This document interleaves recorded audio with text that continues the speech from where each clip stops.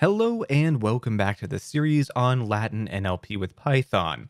In this video, we are going to continue looking at tokenization. Now, in the last two videos, we looked at line tokenization and we looked at sentence tokenization. In this video, we're going to now look at word tokenization, so the breaking up of a text into individual words. And we are going to look at some of the applications of this, such as word frequency counting. That's going to be one we talk about but not look at, and the ability to convert an entire text into lemma and some of the uses for that, and the ability to automatically go through and decline every word in a text.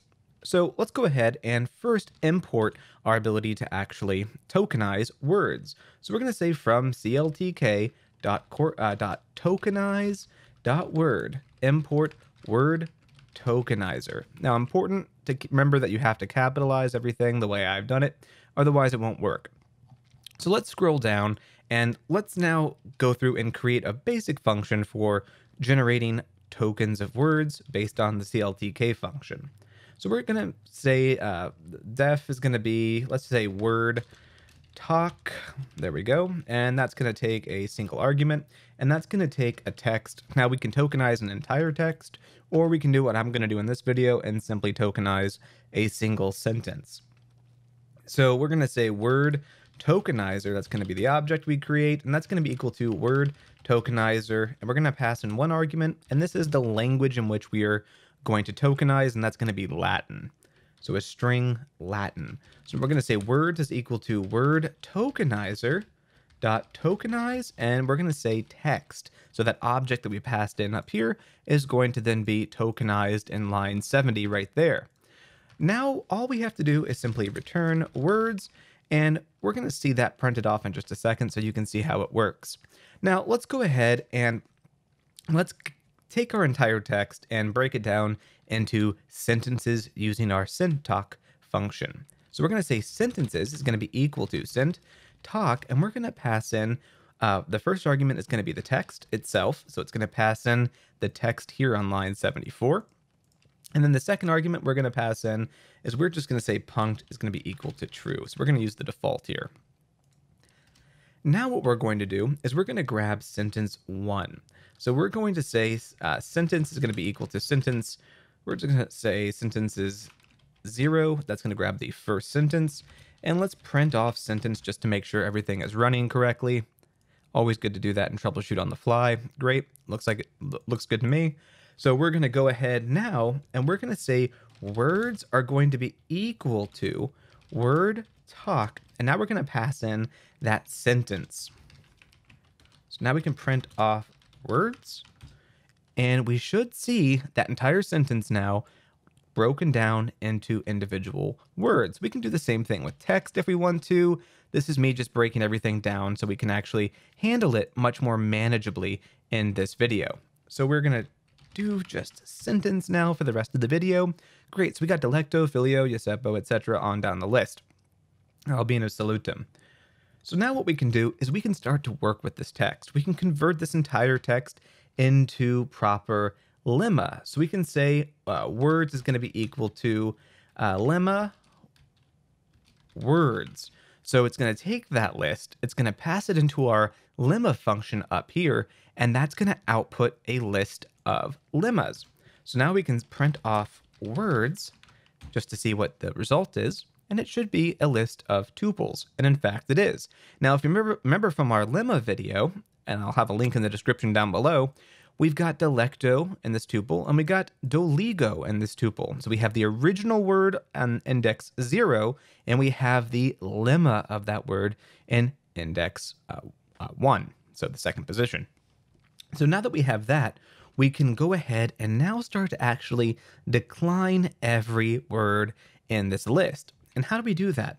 Well, we can make a new list. So we're going to do this manually right now. We're going to say new is going to be equal to an empty list. We're going to say for word and words, we're going to iterate across those that list of tuples. And we're going to say new.append word. We're going to index 1, which is going to grab the ligo, the filius, the iosepo, etc. on down the list. Let's go ahead and print off new so you can see what this looks like. And it should be, there we go, just a list of our lemmas now. And as we're going to see in a second, this albinus 1 is going to give us problems. We're going to approach that though in just a second. So let's go ahead now and try to decline all of these words.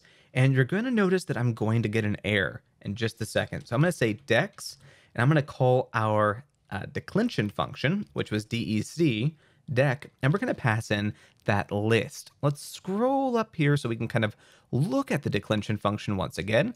And as you can tell, it's here on line 33. It's expecting a list. It's going to use the CollatinusDecliner, and it's going to return a dictionary of all the different things in that list. So what we are going to do is run this and then try to print off dex. And here is the promised error. We're getting an unknown lemma. Now, a great way to troubleshoot an error like this is to print off everything in a loop so you can figure out which one is actually giving you the error. And if we do that, we run it and we see everything's working great, but something in particular here is giving us a problem, and it's albinus 1. And it's also it's Josepo here. So what we can do is we can go ahead and get rid of that, and we can add in an exception. Now, it's not good practice to just add in a general exception.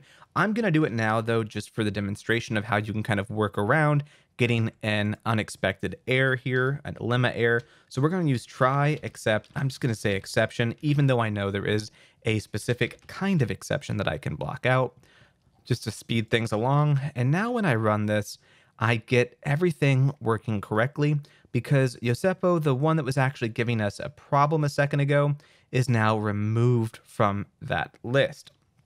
So I can print off anything from this list now. Remember, filius was a word that was in that list, and we'll see filius actually appear perfectly declined. We can do the same thing with albinus. Let's try albinus 1. There we go.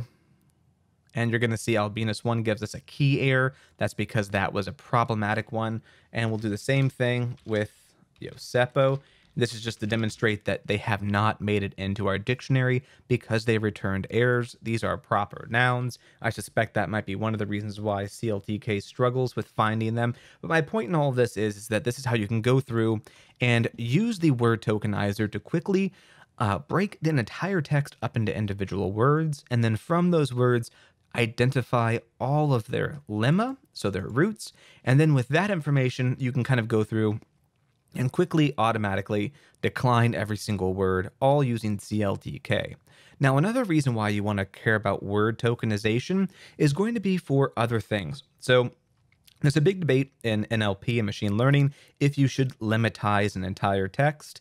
In some situations, you really need to. In other situations, you want to retain that meaning and that nuance that a non-lemmatized text might have, because lemmas don't represent the full meaning and context of a word. They just take all words, reduce them down to their core elements. So if you're trying to analyze a text to see how certain authors use specific words throughout an entire corpus, you might want to lemmatize everything because you can identify the usage of a single word because every single word has been converted down to a root. In other instances, you might want to keep a non-lemmatized text because that word's specific context, so its declension, its conjugation form, that's going to be important to meaning, and that's going to change depending on the type of NLP analysis that you're doing. So anyways, that's for other videos and other tutorials. This is how you use CLTK, though, to achieve one very important task in NLP, and that is word lemmatization. That's going to be it for this video. Thank you for listening. In the next 2 videos, really kind of the next 3, we're going to start to talk about some of the limitations of CLTK. Don't get me wrong, CLTK is fantastic, but there are certain limitations that it has, and we're going to see that with named entity recognition. So that's all for now. Thank you for listening.